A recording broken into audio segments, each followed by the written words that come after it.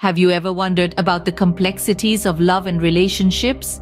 Today, we'll traverse the path of such intricacies with a masterpiece from the quill of William Shakespeare, namely, Love's Labour's Lost. This play takes us to the court of the King of Navarre, a man who, along with his 3 companions, takes a solemn oath. They pledge to devote themselves to 3 years of ardent study, keeping the world at arm's length, particularly women in pursuit of wisdom. But as the saying goes, man proposes, God disposes. Their meticulous plans encounter an unexpected twist with the arrival of the Princess of France and her ladies. The tranquility of the court is disrupted and the solemnity of the oath is challenged. The stage is set for a battle of wits, charm, and the undeniable pull of attraction. So what happens when a vow of celibacy encounters the charm of women? Let's delve into the story. Imagine taking a vow to avoid women and then being visited by the most charming ladies. A tricky situation, wouldn't you agree? Now let's dive into the heart of the story.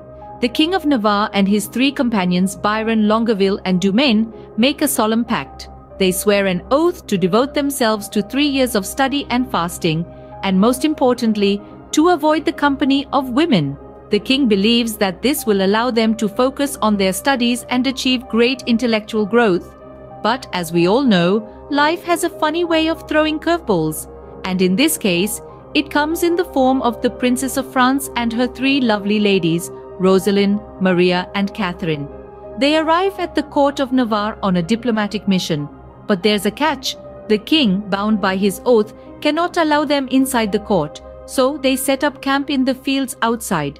The men, despite their oath, are immediately smitten by these women.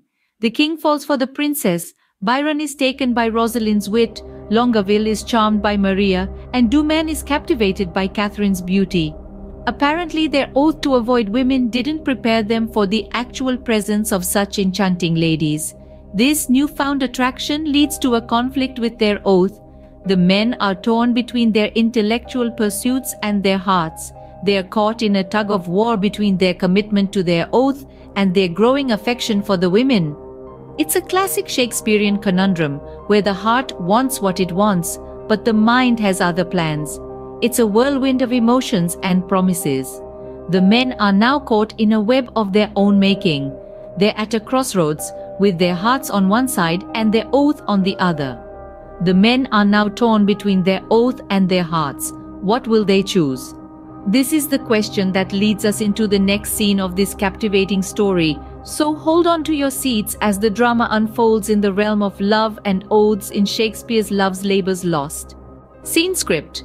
Have you ever tried to express your feelings through a letter? It's not always as easy as it seems, right? Welcome to the 3rd scene of our journey through Love's Labour's Lost, where we delve into a whirlwind of emotions captured in the form of love letters. Each of the gentlemen, including the king himself, is caught in this maelstrom of love, and they decide to pour out their feelings onto paper. Ah, the irony. Remember their oath? The one where they swore off women to dedicate themselves to 3 years of study and fasting. Well, it seems love has a way of making us forget our promises. Now, let's take a closer look at these love letters. They're not just simple declarations of love. Oh no, they're elaborate, verbose, and filled with high-flown language. The men use every poetic device at their disposal to woo the women. They believe their letters to be profound expressions of love, but to us, the audience, they're more comical than romantic. Take Biron's letter to Rosalind, for instance. He likens her to a goddess and himself to a humble devotee, all in an attempt to win her heart. But his letter, filled with extravagant praises and metaphors, is so overly dramatic that it becomes humorous. Similarly, the king's letter to the princess is a grand affair, filled with lofty declarations of his love for her. Yet, it's the very grandiosity of his words that makes it amusing. These letters play a crucial role in the unfolding plot. They not only reveal the men's true feelings, but also serve as evidence of their broken oath. The irony is not lost on us. These learned men who had sworn off distractions are now distracted by their own hearts. These love letters, filled with humor, irony, and a touch of desperation, become the men's tools in their quest for love. They break their oath, risking their honor and friendship, all in the hope of winning the women's hearts. In their pursuit of love, The men break their oath. But will their letters win the hearts of the ladies? Only time will tell. Stay tuned as we continue our journey through this captivating play by William Shakespeare. Every story has an ending, but is it always as we expect it to be? As we delve into the resolution of Shakespeare's Love's Labour's Lost, we find that the conclusion is not quite as straightforward as we might have anticipated. In the play, the ladies receive the love letters from their respective suitors. However, instead of succumbing to the romantic gestures, they decide to play a little trick on the men. The ladies, having seen through the men's pretenses, plot to switch places and thus receive the wrong letters. The men, unaware of the trick, proceed to make fools of themselves, declaring their love to the wrong women. This humorous twist adds a layer of complexity to the story, as the men are forced to confront their shallow expressions of love. It's a moment of revelation where the men realize their folly in making grand, hollow promises of love. However, the plot takes an unexpected turn when the ladies, rather than accepting the men's apologies, ask them to wait for a year and a day to prove their love. This surprising demand leaves the men in a state of shock and the audience in suspense. The ladies' request is not just a test of the men's patience, but also a reflection of their own wisdom and maturity.